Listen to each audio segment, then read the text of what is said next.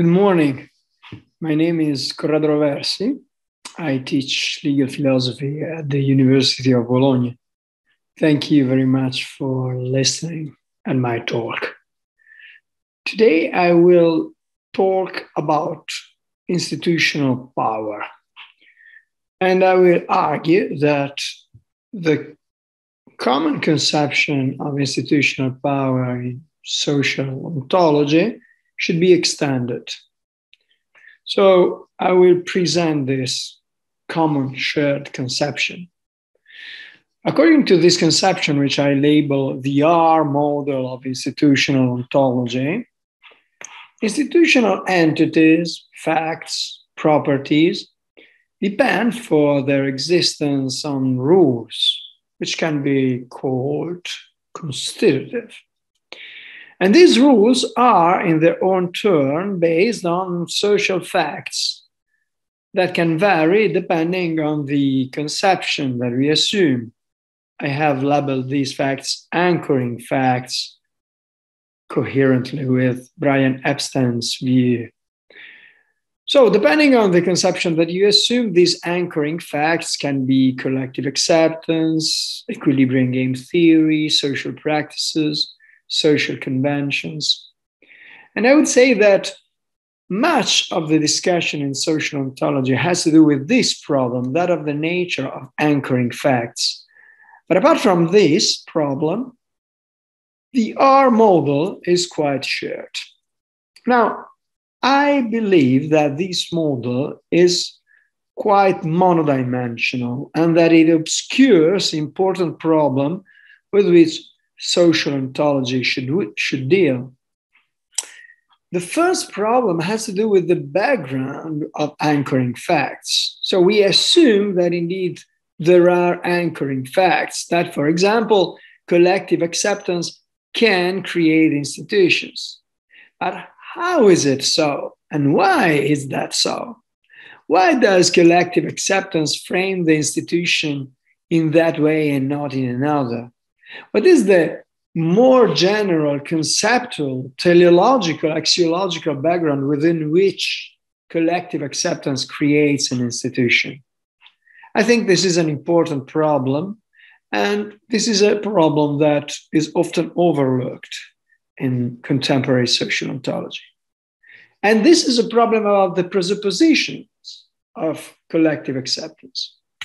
On the other hand, apart from the problem of the presuppositions, we have a problem of what happens ex post, of the effects of institutional entities.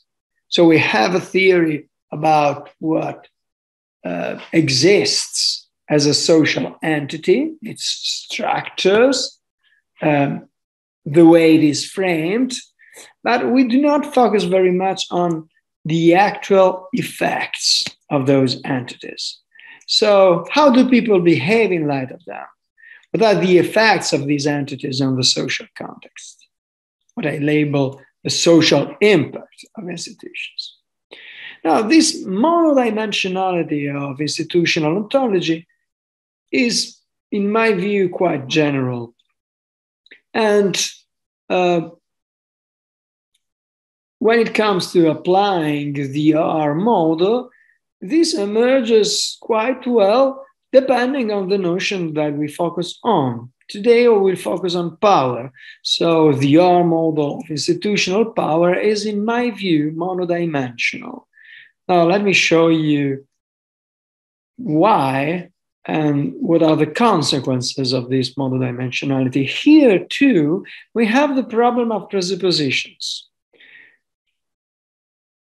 Power, according to the R model, is nothing else than institutional power. So rule constituted normative power. But what are the presuppositions of acceptance of this kind of power? These presuppositions, in a sense, raise the problem of a regress. So we have acceptance that creates institutional power, according to some conceptions. But then what gives acceptance the power to create institutional power? Why acceptance? Collective acceptance, not God, for example, or not nature, if we assume a natural law view. So what is the ultimate root of power and the ultimate background of our conception of power in a given community? This is the same problem as before, but in this case applied to the problem of power. And as in the previous case, we also have the problem of the social effects of power. There are kinds of power that either are social powers that are not normative capacities constituted by rules, but rather proceed by way of persuasion, suggestion, deterrence. So these are not normative, but causal kinds of power. Should these be eliminated from social ontology? Aren't these relevant for social ontology? Of course they are. So I think that the model should be extended here. In order to do so, in previous writings, I have proposed a three-dimensional model for institutional ontology. According to this model, apart from the institutional level, which basically encompasses constitutive rules and deontic normative powers, we also have a meta-institutional level in which the features of an institution that depend on its teleological and axiological background are included, and a para-institutional level in which instead the features of an institution that depend on its being practiced are included. And when it comes to power, we can have a three-dimensional model for power. So apart from institutional power, which is a normative capacity constituted by rules, so basically a deontic power in source sense, we can have a meta-institutional power, which is a capacity that is in a sense presupposed by the institution, given the institution's broader background, and a para-institutional power, which is a causal capacity to influence the behavior of people by foreseeing their behavior in the light of the institution's rules. So let me give an example here, taking the classic example of chess. If in chess a player has the power to take pieces by way of a valid move, this is an institutional power, a chess player has the power, for example, in normal situation, to quit the game without giving too much reasons to do so, because this is a game. And he's a chess player and hence a player. So this kind of power, or also the power to propose house rules to his opponent and to agree on a house rule, this kind of power does not depend on chess in particular, but rather on the way game playing and competitive game playing in non-formalized settings is framed.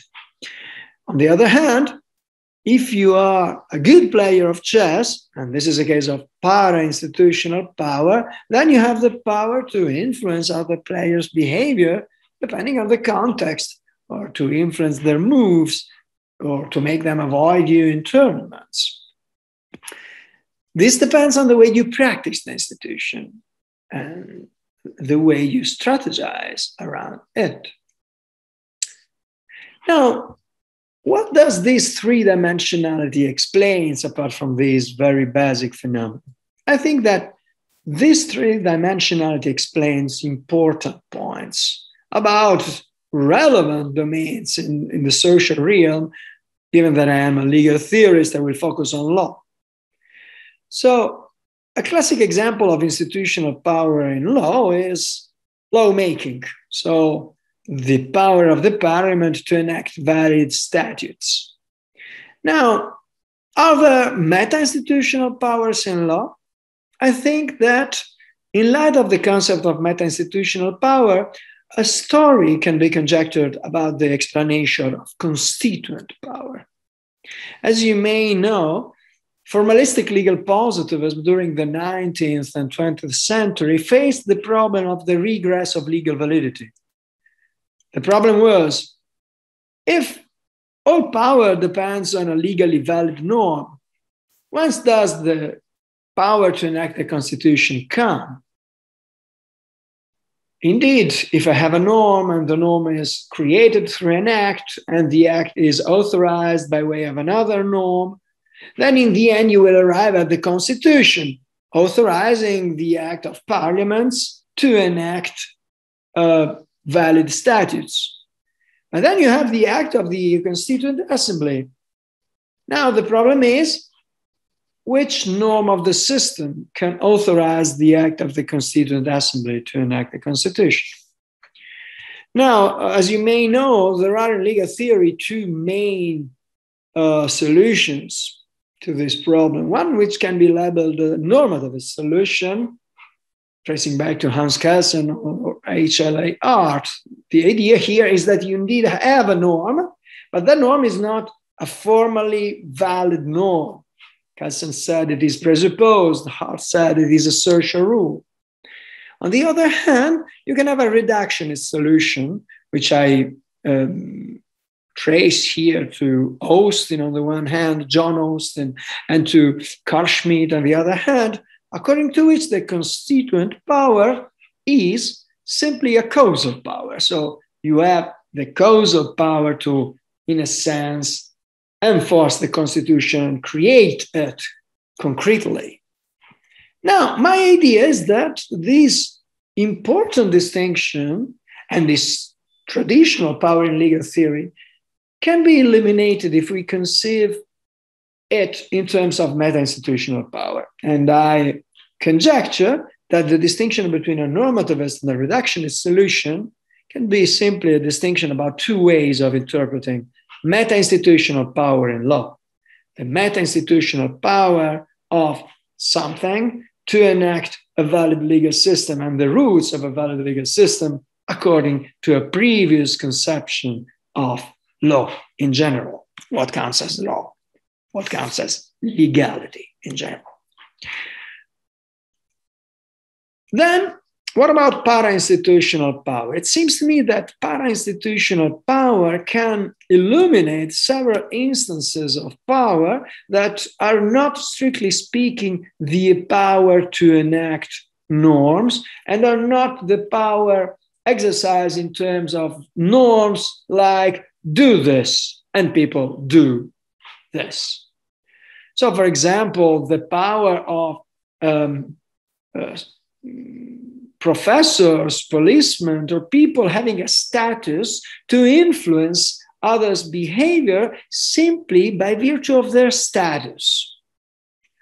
Or if we indeed have the power to regulate, we can regulate not simply by stating do this, but in a nudge-like way, by framing the institutional facts in a way that people acting in light of the way these institutional facts are framed will behave the way we want them to behave. So tax deductions, receipt lotteries, or also the idea that the zebra crossings can be drawn to simulate three-dimensionality to improve the prudence of car drivers.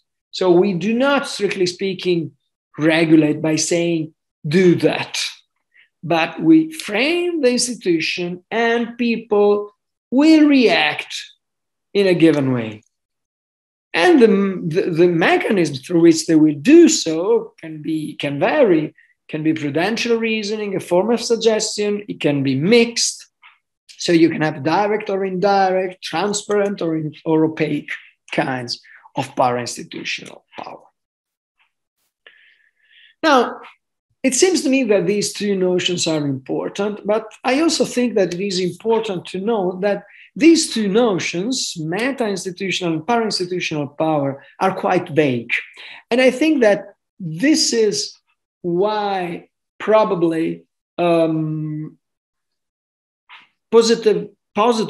formalistic legal positivism in particular, and in general jurists do focus on institutional power, because institutional power is quite clear. It is rule defined.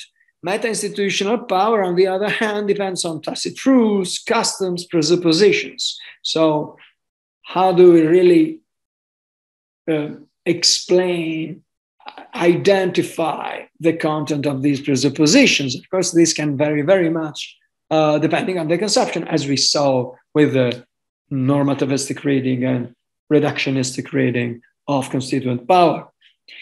On the other hand, para-institutional power is vague in another way. So it seems to me that it is vague because it is difficult to distinguish clearly between the intended effects of an institution, a status, of the way an institution is framed, and the side effects. So in order to exemplify this, I will give you a peculiar and strange example to show you that this distinction is not always clear. So let's focus on this place. This place is Alberobello in Puglia, Italy. Alberobello is a wonderful place, and you will find here these strange kinds of buildings called trulli. So the peculiar part of trulli is that they were built, in a sense, in a dry way. So bricks were put one on the other without using any kind of substance to fix them. And these truly are really, you can find them everywhere in Puglia, but Alberobello was basically a city built that way. Now, the striking part is that it seems that the reason why trulli were so common in Puglia is that they were a way to avoid an edict of the Kingdom of Naples that subjected every new settlement to a tribute. Now, the fact is that Trulli could be destroyed very easily. So the counts of Conversano, d'Acquaviva, d'Aragona imposed on the residents that they build their dwellings dry. Now, this indeed became the typical way of build houses.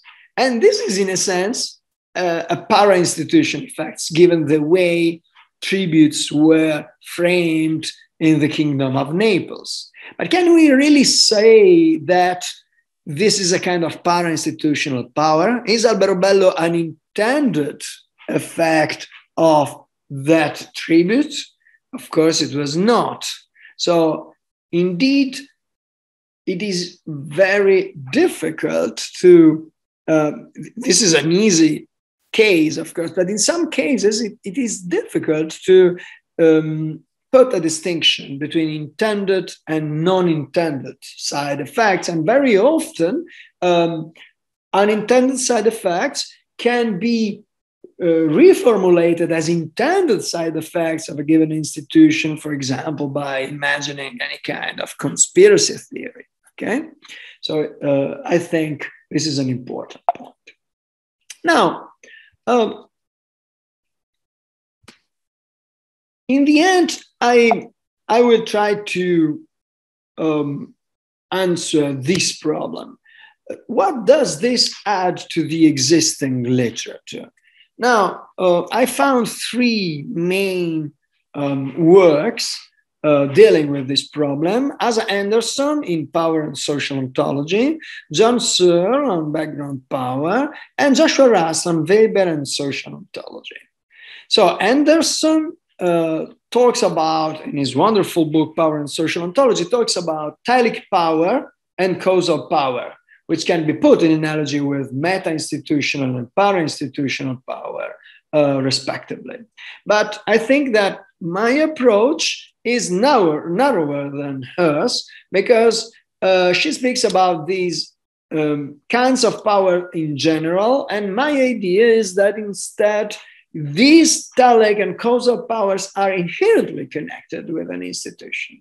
Now, I think that this idea in general is also what puts a difference between Searle's discussion on background power and my discussion on meta-institutional power. Searle talks about norms embedded in the background in general. I argue that for every institution, there is a specific kind of background power. Finally, Joshua Russ, in his wonderful paper, Weber and Social Ontology, argues that social ontology does not deal with kinds of power based on suggestion or persuasion, kinds of legitimation that are alternative to the rule-based legitimation. And he traces back to Weber, rightly so. Now, I think that social ontology indeed should deal with these kinds of legitimation, these kinds of power, but I think that para-institutional powers based on suggestion or persuasion are inherent to any institution. So these are not alternatives to the rule-based power, but they are inherently connected to it. In a sense, when you have a rule-based power, you have a status, and given the status, you can have also kinds of power given based on suggestion and persuasion. Thank you very much for your attention. I hope you liked the presentation. Thank you.